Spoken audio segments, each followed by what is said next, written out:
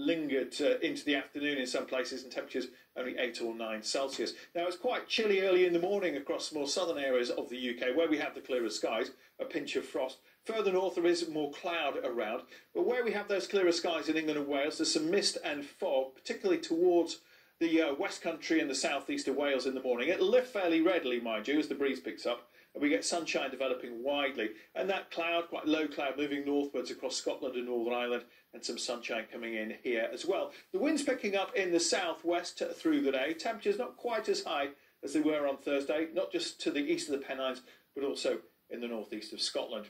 But over the weekend, we're going to find milder air gradually coming in from the south on a southerly breeze. And whilst it's dry for many, there could be a bit of rain around, especially on Sunday. But we start the weekend this time with the colder air and the lower temperatures across more northern areas of the UK with the clearer skies. That's going to lead to some fog, particularly across the Vale of York and perhaps in the central belt. That could linger into the afternoon as well. Otherwise, we get some sunshine in the north away from that fog. Further south through Wales, the middle and southern England, could be quite grey and cloudy through the day. A bit of rain in the far southwest later, but temperatures are beginning to recover across southern areas.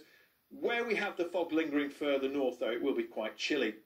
Second half of the weekend, we've got lowering pressure to the southwest of the UK. Southerly breeze, these weather fronts, pretty weak, mind you, are moving their way northwards. So it looks like there's a fair bit of cloud, at least on Sunday. There could be some patchy rain here and there, most of it, I think, running up through the Irish Sea towards Northern Ireland and later on into the southwest of Scotland. Many places are still going to be dry, and those temperatures making double figures through the central belt of Scotland, and again 16 degrees towards the southeast of England.